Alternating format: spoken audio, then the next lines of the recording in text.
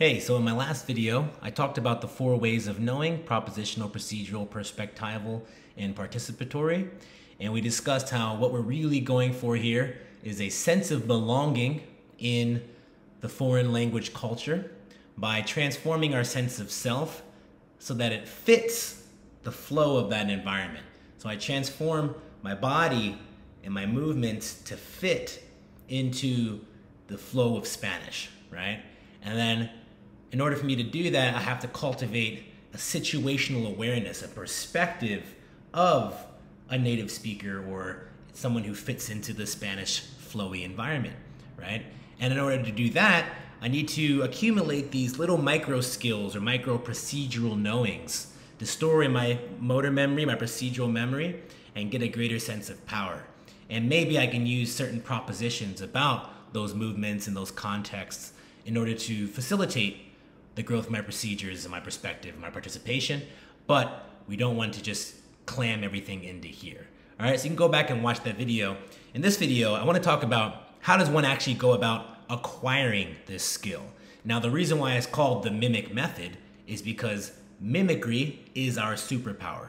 For humans, what makes us who we are, we're able to observe a master dancer, a master wrestler, a master surfer, a master driver, a master Spanish speaker, aka everyone who's a native speaker of Spanish.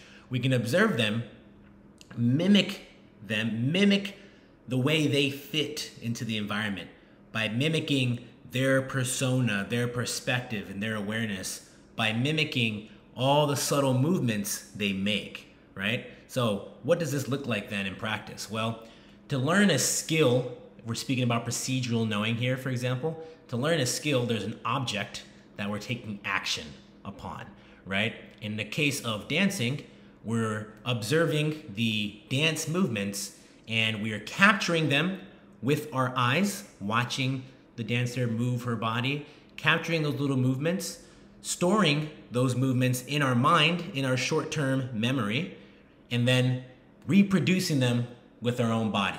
Maybe we're reproducing the footwork or the hip swing, whatever it is. I'm observing, capturing, storing, reproduce. Capture, store, reproduce. That's all it is. And if I keep doing that over and over and over again, it stores in my long-term memory. So I capture it in my short-term memory and then reproduce it over and over again until it stores in my long-term memory. It's that simple, right? If we're going to do, say, learning the guitar, I'd watch the guitar master move her hands and move her fingers, and then I would capture with my eyes, once again, what she's doing, and then I would store that into my mind and then reproduce it with my fingers and hands. Same thing. Capture, store, reproduce. This is how I'm mimicking the procedures and the perspective of the guitar player. What are we doing for language? Simple. This time it's the movements of speech, which I'm now capturing with my ears, storing them in my acoustic memory, my auditory memory, and then reproducing it with the articulators of my mouth, not just my tongue, but also my soft palate, my lips, my jaw, everything.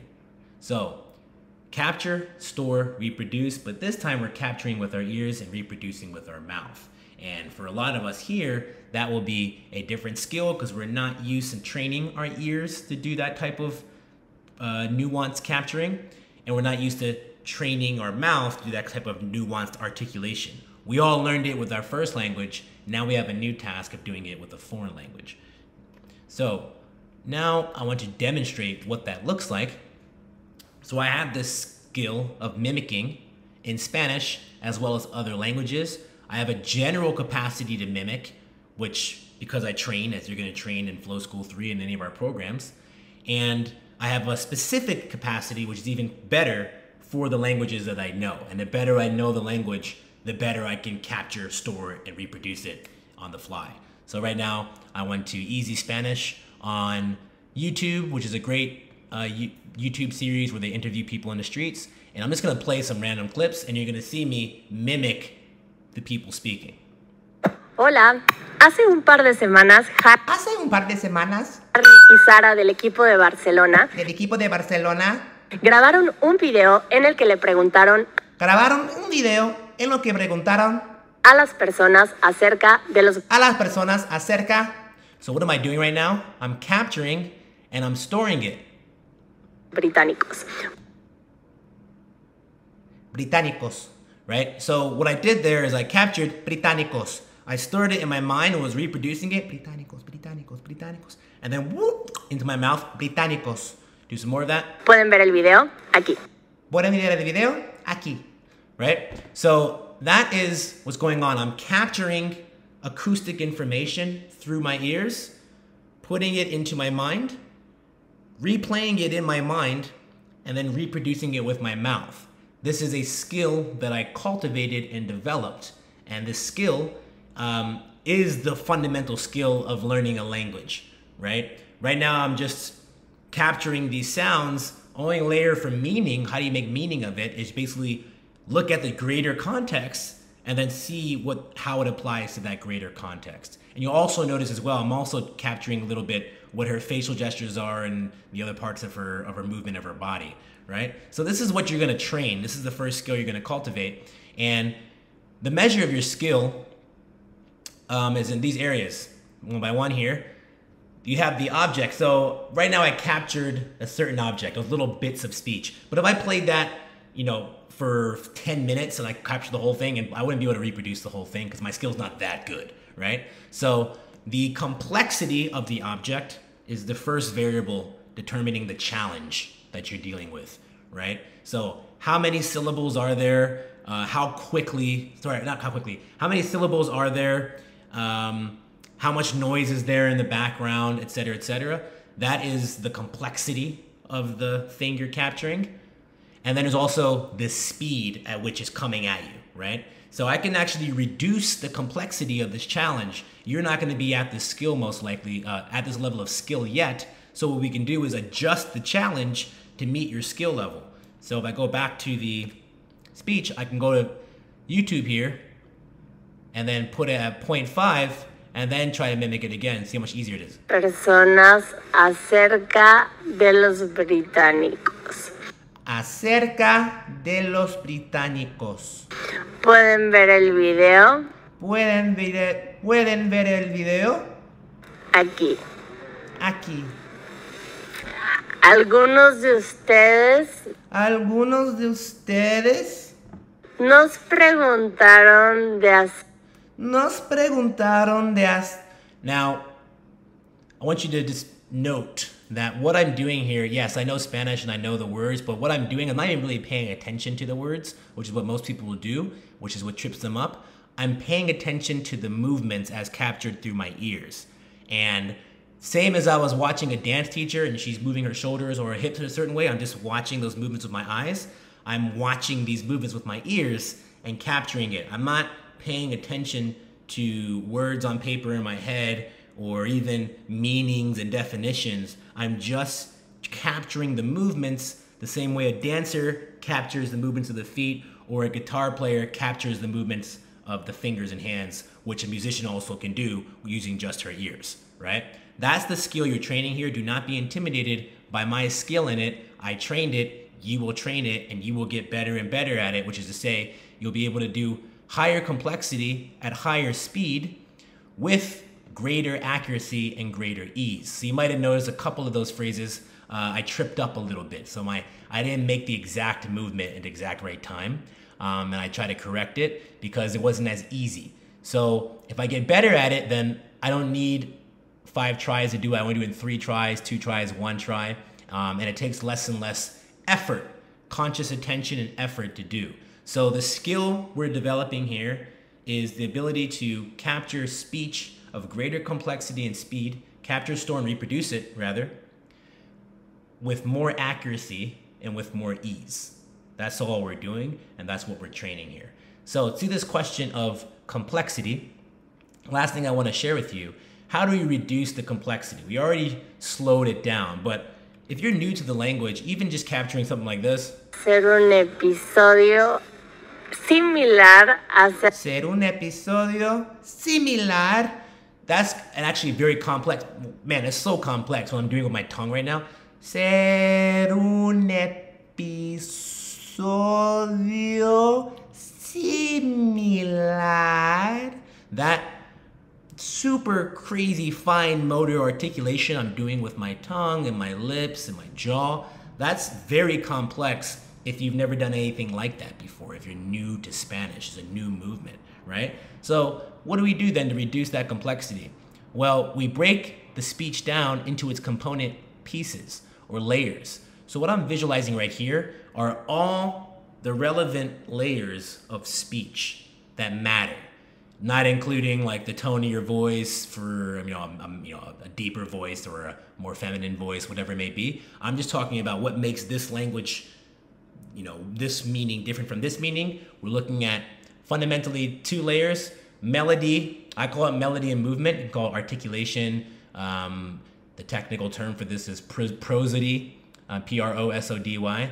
Prosody. I don't know how to pronounce it actually. Prosody, prosody, whatever. And the articulation of the phonemes, the phonemic articulation of the vowels and the consonants. But because I like alliteration, melody and movement is how you can think of it. And the melody is the foundational layer. That's what we're going to start with in our training. And this breaks down into rhythm and pitch. Rhythm breaks down into timing and stress. The most fundamental layer of not just language, but dance, surfing, jiu-jitsu, everything is timing. All skills are fundamentally making movements at the right time. All right. If you mess up, it's because you made the wrong movement at the right time, or the right movement at the wrong time, or the wrong movement at the wrong time. All right. It's the only possibilities you got. So timing is what matters here. That's the first thing you'll train. So this phrase I have here, anyone in our Spanish program will know it. It's a notorious phrase, beloved and loathed by many. And we have these things repeating over and over and over again. This is from Flow School 2. So you listen to this phrase. Nunca lo volví a ver, nunca lo volví a ver, nunca lo volví a ver, nunca lo volví a ver, nunca lo volví a ver. Okay, so this phrase over and over and over again, we're repeating it so you become familiar with it, and we reduce all the complexity just by having something familiar, and it starts to become, more clear in your mind. And then the first thing we're going to be just trying to mimic is the timing of it.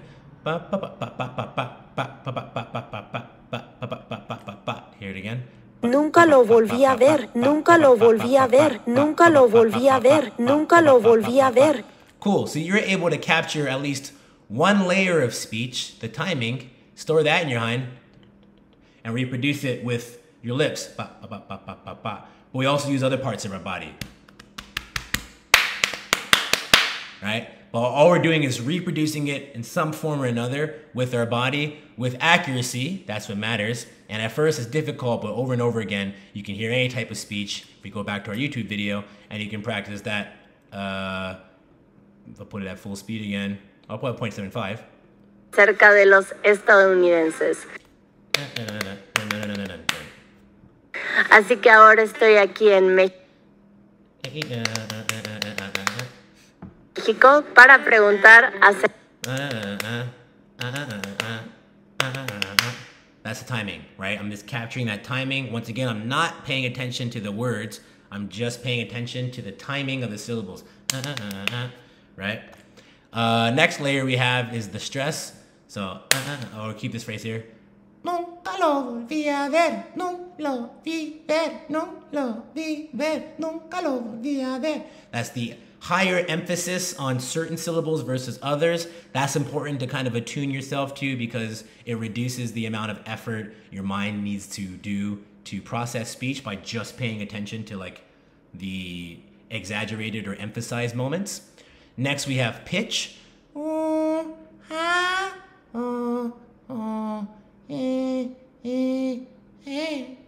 Nunca lo volví a ver. Right, listen to that again. Nunca lo volví a ver. I should have a slow version of this, but nunca lo volví a ver, nunca lo volví a ver. So if we combine all this together, these at the timing, then we get, and what we have here is just the melody. So the very first kind of skill where you'll be practicing to really get engaged and in flow with the language is just being able to mimic the melody layer, which is very important. A lot of information is contained in the melodic layer. For example, question, emotion, all that kind of stuff. So it's really important. And the more you train and entrain yourself, fit yourself once again to be aware of the timing and the melody of speech, that skill of attention and listening and capturing and whatnot, the easier time you'll have entering into things and picking up on more details, right? So that's the first thing we'll be doing in our training. And nunca lo volví a ver. One more point I wanted to make. Oh, finally, once we have that melody, what we'll do later on is now we'll get into the movement piece. How are we moving my tongue? How are we moving our lips? First, we have to become aware of all the different articulators in our mouth, the lips and the tongue, all that kind of stuff. Become aware of it so we can have control over it, greater conscious control over it. If I say to you, move your tongue up, you should be able to go, yeah, all that kind of stuff. And with that greater control, those movements, then we can combine it with the melody. So I have the n, u, k, a, l, o, v, o, l, v, I, a, v, r. Nunca lo volví a ver. Nunca lo volví a ver. Nunca lo volví a ver. Nunca lo volví a ver. So you see what I'm doing here? I'm reducing the complexity of my task by taking one layer at a time, and then once each layer has been integrated into my procedural memory, so it no longer takes cognitive effort, aka it's easy for me to do, then I can start integrating all of it, right? Until I get nunca lo volví a ver, perfectly reproduced exactly as the native speaker. And you might say to yourself, okay, wow, I spent so much time learning how to just say this random phrase in Spanish. What was the point of that? Well, nunca lo volví a ver uses the same movement. There's a finite set of movement patterns and melodic patterns found in the Spanish language. And by integrating this one phrase, I've integrated that whole set of patterns, as well as the ability in general, the universal ability to pay attention to timing, stress, and pitch and movement in general, which then means that when I now come back to an environment of new phrases, Cerca de esto. cerca Vamos. de esto, vamos. Sí, ¿no? Tratamos de, porque ya ves que a veces Tratamos de, porque ya ves, no nos entendemos y eso. entendemos y eso, right? Boom. That is where the ability comes from. So that's what you're going to be doing in this program, starting with timing, working your way up to stress and pitch, integrating melody, becoming aware of all the movements first and foremost, and then learning how to coordinate them, integrate them. Bit by bit, you'll get higher complexity at a higher level of speed, with a higher level of accuracy and a higher level of ease. If you just keep on flowing, keep on doing the training and doing it right, the process will start to reshape you so that your physical body and movement and senses will be attuned to the environment of your target language. This is what it means to cultivate and acquire procedural knowing that they can later then on be turned into a perspectival and participatory knowing. All right, cool. Hope you enjoyed that.